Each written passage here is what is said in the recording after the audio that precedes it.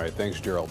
Nearly 20% of American household trash dumped in landfills is categorized as durable goods. That's like, lamps, furniture, appliances, and a lot of that could be repurposed or even repaired. 5 on your side's Keely Arthur tells us about one organization here in the Triangle teaching people what has become the lost art of garage repair.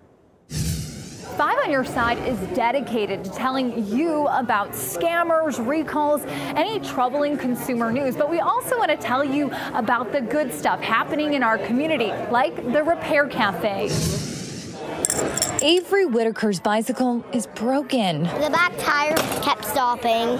Sad news for a 5-year-old who would rather be riding. I like ringing the bell. Avery is in luck. Her mom brought the bike here to Repair Cafe, an occasional clinic offering free repairs. Anywhere from 60 to 65% of the items that come through the door today will go out working.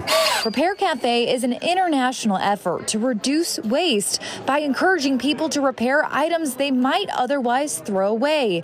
Don Fick started a local chapter here 6 years ago. We are definitely reducing waste, and so diverting things from the landfill, but also extending the useful life of those items so that you don't have to go out and buy a new one. My name is Maggie Gibson, and I'm having 2 antique lamps repaired. I didn't want to break it even more, and so I'm trusting a professional to help me out with bringing them back to life. The help offered here is more than a repair. It's a hands-on learning experience. It's fascinating. I'm learning about live wires and complicated things that I've never seen before, and it's very interesting. It's like a science class. Product manufacturers are very happy for you to think that the only solution is to throw away and buy new. But we push back against that, and we encourage people to understand the items they own, and then when they go out and make future purchase decisions, perhaps they'll do it with an eye toward repairability and longevity. I have a hunch that this will work if I plug it in now. How about that?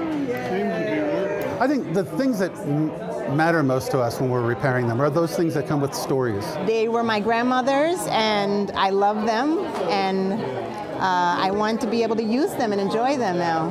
They have character and a history and soul, and I love that. And about all those repairs, people are learning new skills. We're encouraging curiosity. Gibson believes she's learned enough to tackle her next repair at home. I'm going to try. And Avery's ride is now repaired. And you can do this too. Experts tell us you just need a few tools like glue, screwdrivers, and pliers. Keely Arthur, 5 on your side.